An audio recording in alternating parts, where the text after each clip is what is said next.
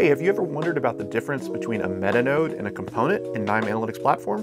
Come on, let me show you. So I have a little workflow here, but I want to show you what happens if I select a bunch of these nodes, right-click, and select Create Metanode. I get a little message, and you can see all of that gets collapsed down into a single box with the gray hashed outline. So a metanode is useful for decluttering our workflow, really just kind of tucking away complexity, abstracting that away to make our workflow more readable. If I undo this though, you can see that it immediately goes back to the way it was before. So that's a metanode. Components have a little bit of a different function even though they're created in much the same way.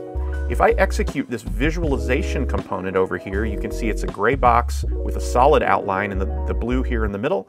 Once I've executed it, I can see that it actually contains a nice combined visualization inside it.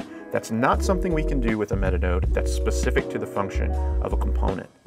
Another thing that's specific to components is the ability to share them.